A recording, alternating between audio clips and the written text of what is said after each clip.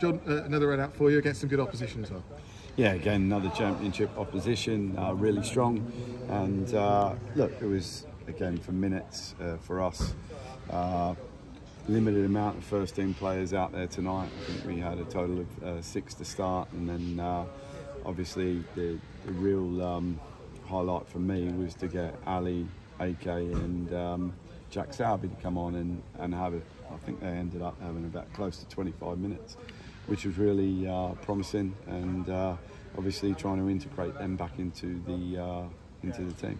Yeah, really good, and all part of the process you've talked about as well. 25 minutes, and then reevaluate and just ease them in. No need to rush them, but as you say, it was really good to see them back on the pitch. Yeah, of course, and obviously it's been a meticulous process this between ourselves and the medical staff, and it's how we navigate our way through this and integrate them back into the team. And I said all along that it might feel a bit skinny, and it has done, and it's been hard work in pre-season with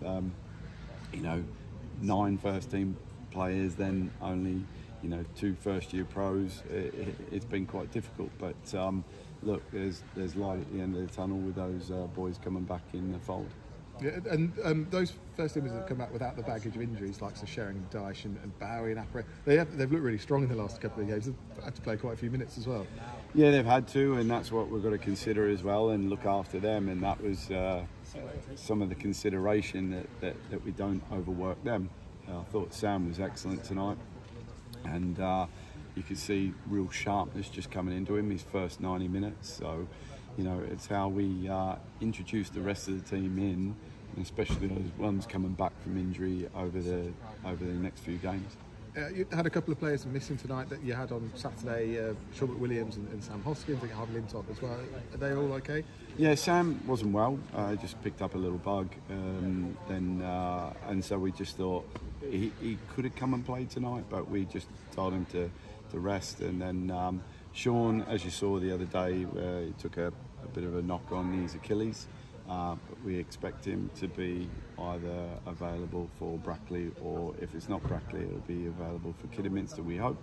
And then Harvey's just had a reoccurrence of his hip problem towards the end of the season, so at the moment we'll just wait and see on that. So and then Burge was just feeling his groin a little bit, and so we just took precaution tonight. And young James Dadge played full 90, first year pro at the youth team, and I thought he did quite well for a young lad and showed experience beyond his years. Yeah, he certainly did. Obligatory question, we only spoke on Saturday, but a couple of trialists out there again tonight. Looking at any of them and anyone you're in conversations with at the moment? Like we said, we've been open with all the trialists, and there's 1 or 2 we're looking at. There's others that we're helping to get minutes, and they're helping us, fill spots within the team at the moment, and it's just what we've had to do, really. So look, it's good for them, and it's helped us. Just finally, maybe most importantly, what do you make of the first day at Old Trafford? Okay, I think it's level at the moment. I knew I was going to get that question again tonight, and in the balance, but. Never know. I hope the rain comes and it ends the draw. So horrendous for the nature. Horrendous. John, thank you very much.